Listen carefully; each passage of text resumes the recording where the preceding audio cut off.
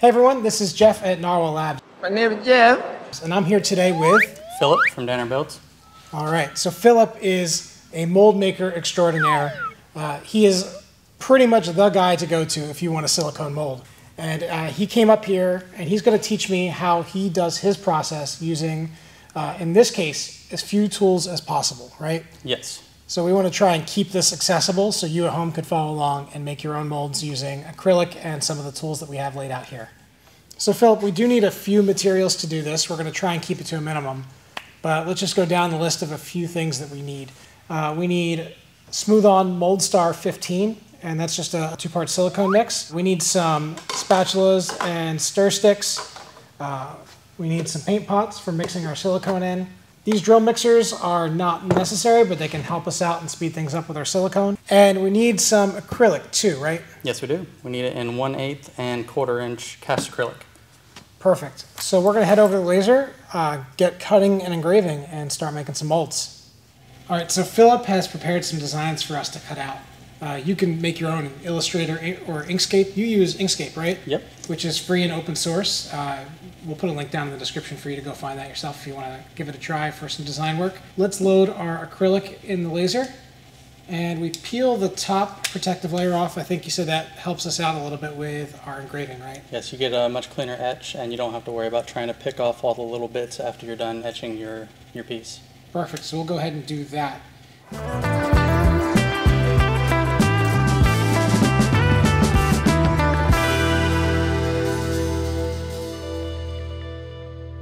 The laser is all finished up. Let's open it up, pull our waste out, pull our pieces out, and go over to the workbench and assemble our mold. Now you see we did run this a second time. We ran into a little bit of a focus issue that we had to stop and troubleshoot and restart our cut.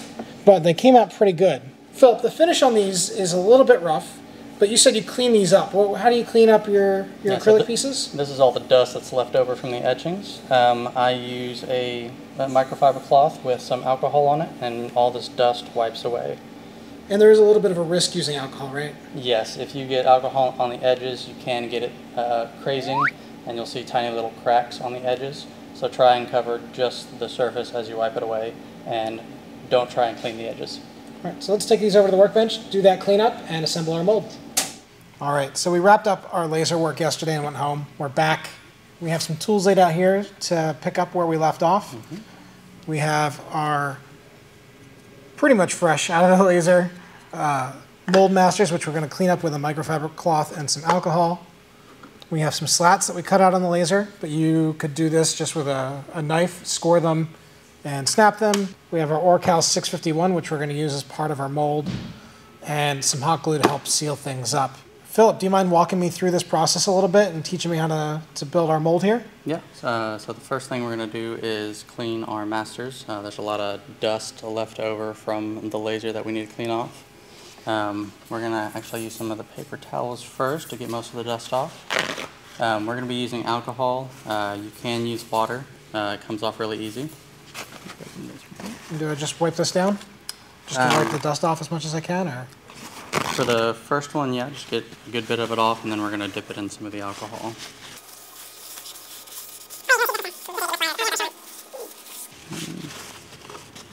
And you just use the paper towel for that too, it's fine? Mm-hmm. Cool.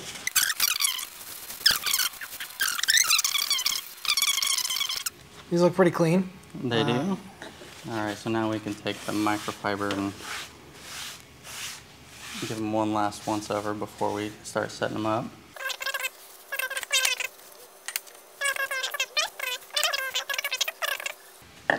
Now I've used this when I'm masking something off that I'm going to cut on the CNC, and it's pretty low tack, but it's just enough to hold these down, I take it? Mm-hmm. And they will keep the masters in place and prevent them from floating, and it also prevents silicone from getting under the edge as well, leaving flashing that you have to go try and clean up later.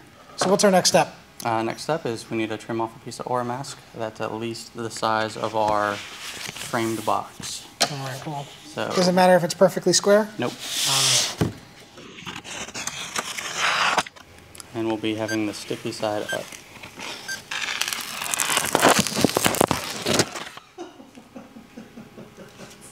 Does that sound terrible? It's so loud. You went like right into the microphone. Oh, I'm sorry. Do you want me to redo that and cut a new sheet? So what next? All right, so let's go ahead and grab some of our masters and pull the backing off of them. But getting that peeled off is tricky. It's tricky.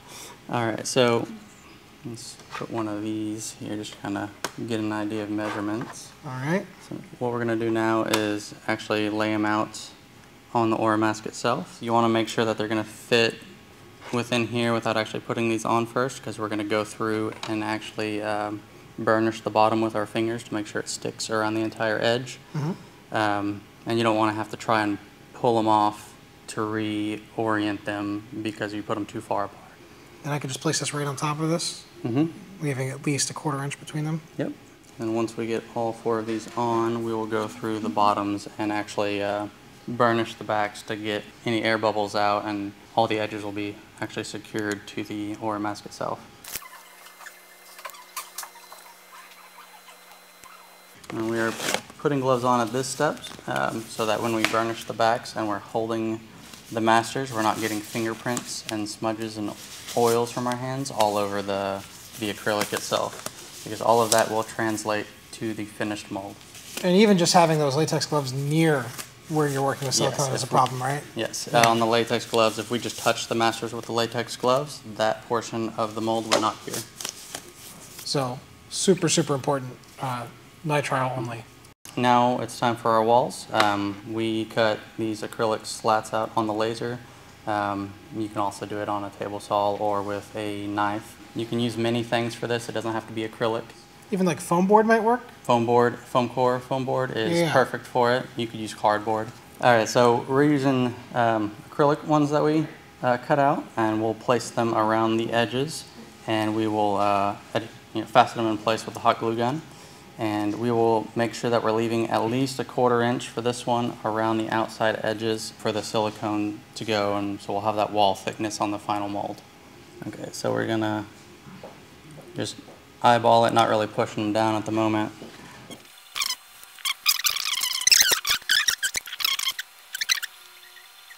And the thickness of these, they are 1/2 inch high. I want to make sure I leave, for a mold this small, at least a 1/4 inch above the height of whatever our master is for the backing of the mold. From here, we're going to actually run a bead of hot glue around all the edges and up the sides just to lock everything in.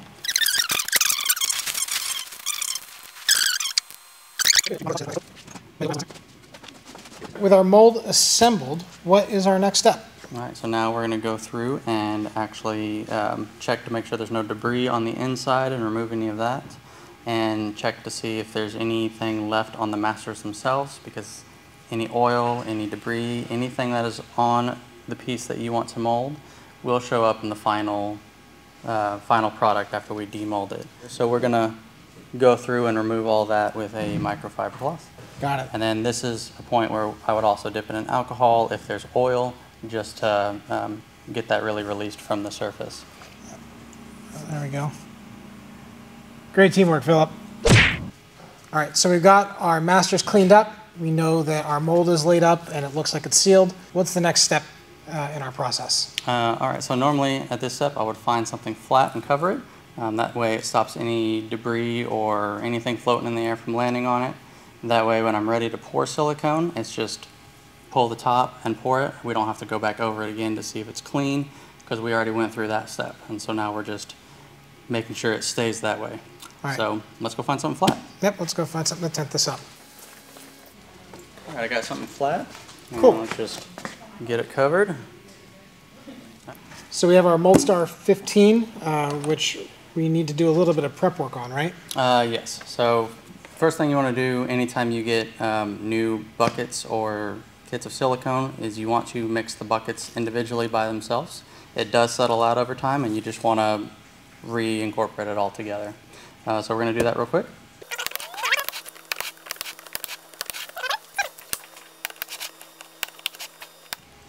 All right, I usually start with this one first, since it's the one I normally pour first. got our drill ready and we're ready to get this mixed up. If you are using sticks or spatulas, you do want to make sure you're scraping the bottom, get into all the corners. You'll feel when it's fully mixed up when everything on the bottom is not grabbing. It's actually the same thing with the drill. You'll be able to feel when everything's incorporated or off of the bottom, which is what you want to do. And you did tell me you want to run the drill a little slow, right? Yes. If you're running as fast as you can, you're really just throwing everything to the walls. It's not really mixing it well. Slower mixes better. So let's mix it. All right.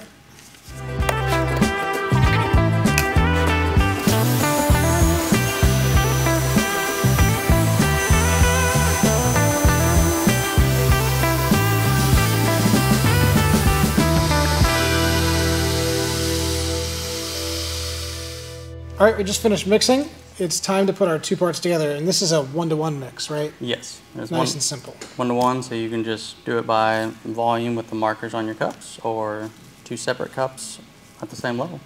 All right. All right, so let's cover these up for now and get things kind of switched around for pouring. All right, now we're ready to figure out how much silicone we actually need. So we're gonna measure this and figure out what the volume is. You wanna do it on screen? I think we have a video for that, and I'm going to put a little thing up in one of those corners. Look at the corner, click on the link, we have a video. All right, we did the math, and we need about 18 ounces of silicone. I like to do a little bit more, just in case there's always some left over on the inside of the cup. So we're going to do 20 ounces. Holding it this way makes it pretty easy to pour from these gallon containers. There. And I just use a popsicle stick to kind of clean whatever's dripping. You'll notice we switched out containers from what we were showing you a little earlier. Because of the smaller volume of this, we wanted a little bit more precise measurement, and these cups give us that precise measurement. A little ham-fisted there. I'm gonna pull it.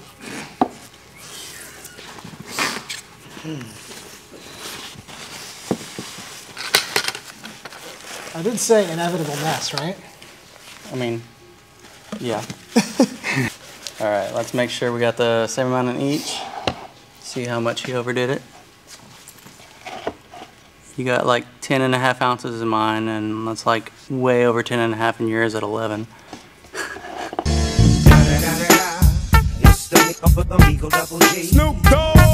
We're gonna pull just a little bit out though. Okay.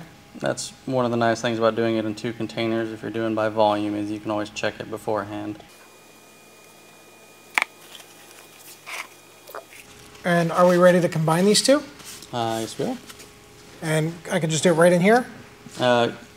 Yes, we do want to grab one of the spatulas. We're going to be using the metal one.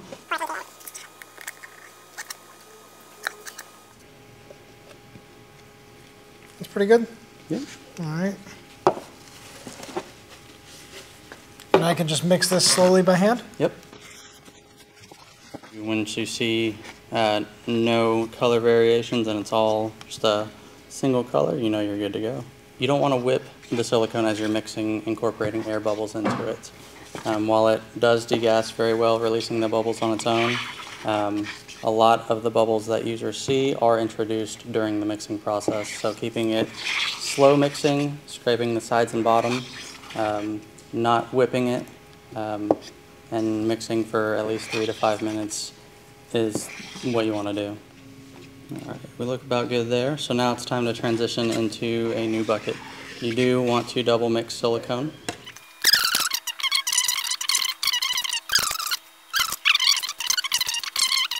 All right. So we should be good, and I want to remix this here for a couple minutes. Yep. This is pretty well mixed. Yep, we're good to go. Ready to pour? Yep. Let's do it. All right, so we're going to uncover this. I usually take a quick look, but since we had it covered, it's good. If you're using an unvacuumed mixture like this, you're going to want to shoot for a thin stream, higher, and go for the lowest point of the mold. In this case, I'm going to shoot for the center.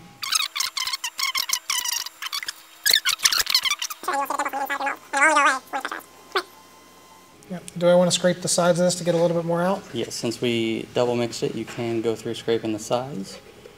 And it may not look like it's getting all the way back here, but it will self-level. Got it. Now I see some bubbles coming to the surface here, Yes. and they're going to pop on their own. We don't need to use a heat gun or anything. Nope. Heat gun would speed up the actual curing process, and this will be like glass by the time it's done. All these will just magically go away. All right, well, we'll come back in a few hours. We'll demold this, and maybe we can pour some resin in it. Sounds good? Yep. All right. A little later. All right, it's been a little over 4 hours. This should be fully cured now. Philip, can you walk me through the process for demolding this? Because I know it's a little bit different than demolding epoxy from silicone. Yeah, so first thing we're going to do is flip it over and remove the aura mask. Just peel it back. Yeah. And I'll hold this side if you want to. Let me get this all pulled off. All right, so next thing, we're going to just pull off these sides right here. You can just take it and twist it a little bit and you'll feel it release. Came right off, nice and easy. And can we reuse these? Yes, you can. Excellent. Okay, so the next thing we want to do is trim it. We're going to leave the masters in for now. You can use an X-Acto knife, you can use scissors, or one of my favorites is cuticle cutters. Just any normal cuticle cutter, and you can just take it and run it across the edge. And it just strips off all the flashing that made it under the side walls. That is a really great tip. That cuts so well. And it's super clean too. Now we'll just flip it back over and we can pull these masters out. And you just pop them out like you were demolding a normal resin piece.